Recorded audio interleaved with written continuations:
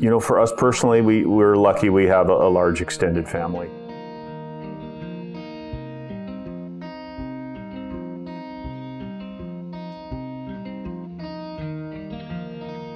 Fred Hutch is an integral part of that as well.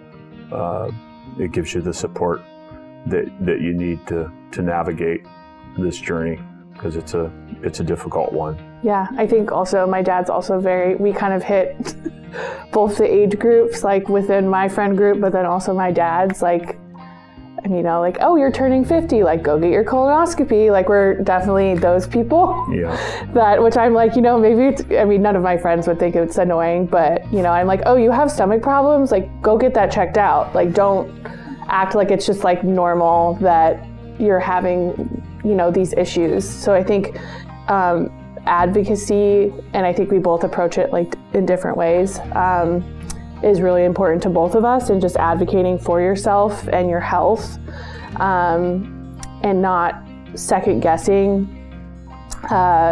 if something doesn't feel right, because I think in both, my dad didn't show any symptoms, but you know, he went luckily and got his colonoscopy right at 50, because if he had waited, and I think that's a common thing, is that you get people that just wait.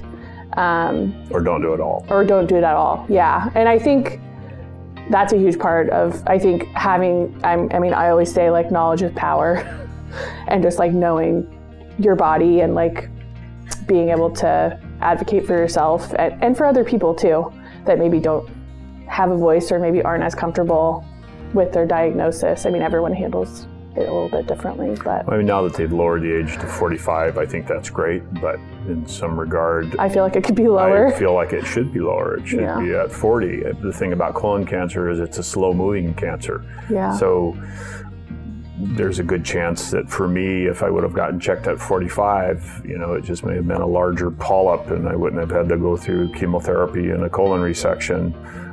Same with me. They said my cancer had been growing for quite some time. Yeah, and so to delay and wait or not do it at all is really kind of upsetting. You have to be your own advocate. You sometimes, you know, doctors want to say, "Oh, don't worry about it," and it's just too important of a screening to ignore. Yeah, and I think also knowing your family history, especially like in our case, and I don't think we have anyone before us that not really had colon cancer, but knowing your family history, I think, is really important, because for my sisters and I, we had all planned to get colonoscopies anyway, but if I had waited until I was 30, I was already stage 4, and unfortunately cancer is kind of all around. Once you start talking about it and sharing your story, you realize that everybody has a connection to that, so I think that's also really important too.